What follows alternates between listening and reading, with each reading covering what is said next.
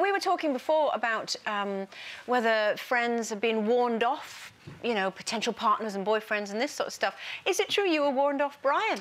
Well, you see, the thing about it is, when I first met Brian, there was obviously a lot of stuff in the paper about him for like 5 years before that wasn't true, but like, you always believe everything you read, of course. And when I first saw him, I was like, oh, there's that idiot.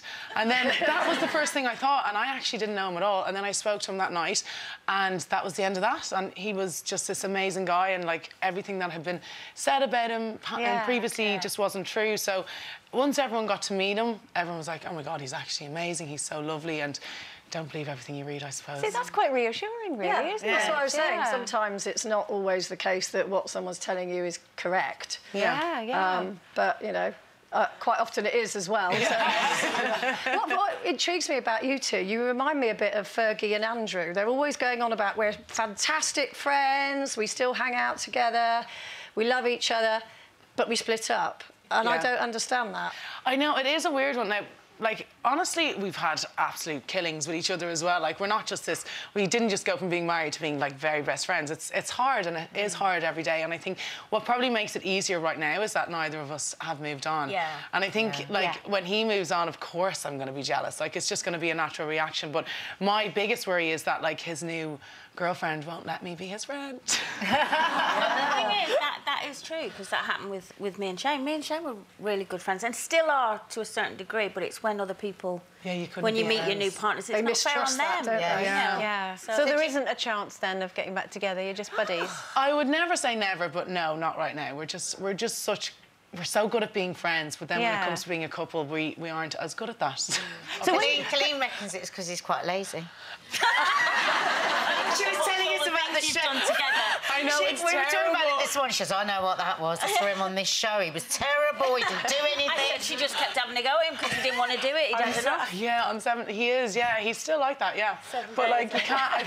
He has learned how to use the washing machine, so that was he had to. As soon as I left, he's learned to use the washing machine. I see him using the dishwasher. He even went through his clothes the other day, and I'm like, what? Who is this person? But yeah. But it's funny, isn't it? What you find endearing in somebody as a friend, when they're a partner, you sometimes get irritated by it. And you guys maybe have done that the other way around, that you're now learning to be endeared by the things that obviously annoyed you when you were married. Yeah, because I like seeing his house can be a mess for as long as he wants, because I actually live in a different house now.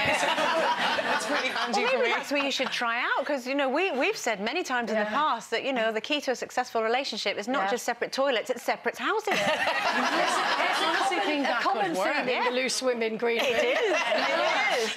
I'm really curious to know. We will move off Brian in just a second, because you're a lovely, successful woman in your own life. But I'm curious about this.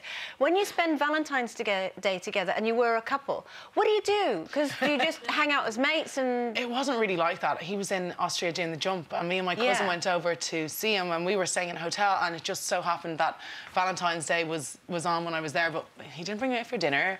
He didn't get me any flowers, nothing like that. So it was just like, it was a big group of us. No wonder you divorced him.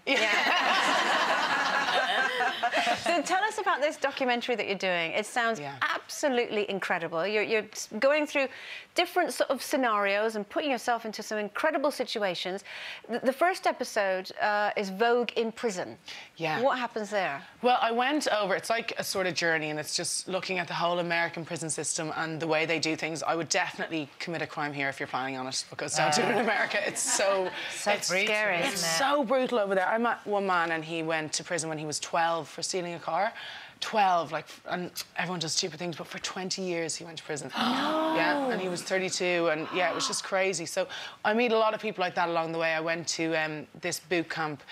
It's more than a boot camp, it's basically like a prison, and it's for people up to the age of 25, and like some of them are murderers, some of them have stolen cars, and they're looking at 25 years to life, and they get a second chance by going to this boot camp. And I thought it'd be a great idea to become one of the prisoners for the day, and after about 2 hours I was like, I can't do this. Well, click here to watch more interviews with a whole range of famous faces, and click here to subscribe. It's free, so you'd be silly not to, really. So no Botox now?